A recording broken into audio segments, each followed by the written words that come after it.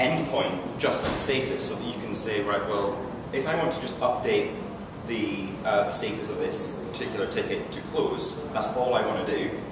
Here's how I do it. I just make something text plain and just put closed to that particular thing. I've not tried that.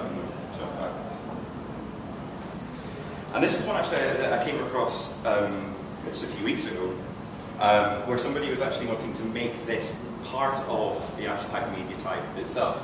That I have a current, my object is currently sitting in this is in a particular state, but I want to be able to provide the links to move on to where I want to go next. So these are almost like queues, and the way that it works is that you have a kind of a queue, or you have a queue for moving to the open state and a queue for moving to the closed state, and you just post, or you'll probably post URI lists for the objects that you want to move on to that state. So it kind of works like, if you're familiar with a queuing system, you put those objects on, and at some point in the future it will move on to a different state after that. I thought that was quite an interesting way of doing it, because you can only provide the endpoints for the states that are valid. So if closed is your only option, you just have that one closed link. So really my kind of motivation for actually standing up here and babbling on at you all for about it for 5 minutes is really just to kind of, if not now, but perhaps later, find out what other people do. Because I find this quite interesting, and I solve it a different way every time I come across this issue. And yeah, it just seems to be something that keeps on coming up.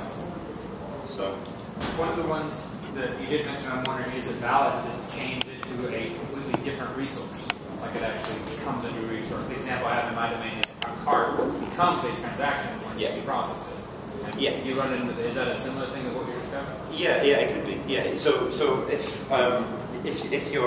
it becomes a different resource every time you change state, then yeah, I think this works quite well for that, because you can push that resource somewhere and it can return a new resource of a different type. And you just keep moving on from there until eventually you get to an endpoint, and then that's that object in a kind of stable place. But it's not really, is it really changing the resource, or is it returning a different resource?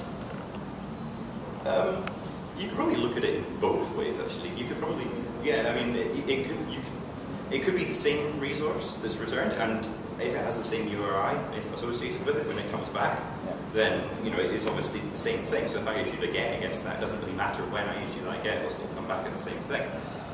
If it changes, if like the data changes underneath it, then yeah, you can look at it either way. That's it. That's what I've got. So if other people have any other comments or anything like that, it'd be good to hear, because something keeps coming up for me. What does your rel mean? What does it point to if you go there? Nothing. It's just a namespace. It doesn't mean anything. Yeah. So really, I could just put so it right there. Oh, and your type doesn't mean anything. So where would they get the semantics for the particular href and what it means? I mean, if they were looking at this, they said, "What does that link do?" Where would they get that information? Like if you got this payload, yeah. If you saw that link in there and you said, "I want to know what that's going to do for me when I do it, when I execute that." Yeah, it would be part of my hypermedia definition, like just keep a readable thing. And I would just include some instructions to say, if I want to move on to a different state, and this is what I have to do, I use these, I just look up the link with that particular rel, and then use the href associated with it, and give it that type. Oh, you give, okay. Okay, cool. Yeah. Stick my neck in. Kevin made a good comment earlier about, we do it on the web, and it's okay, but all of a sudden, in the web browser, just all of a sudden when it comes to APIs, all of a sudden, that's not RESTful. Yeah. I'm thinking, you've got a resource here, you want to change a value in it. Yeah. We have URL encoded forms which allow key value pairs. Post to the resource. Yep. With status equals. Oh yeah, and that was my first solution, and that's a really simple way of doing it. And you can just kick that out. If it's an invalid state change, you can just say, nope, sorry, invalid state change, try again. But I think the point is that there's like several ways to skin this particular cat. So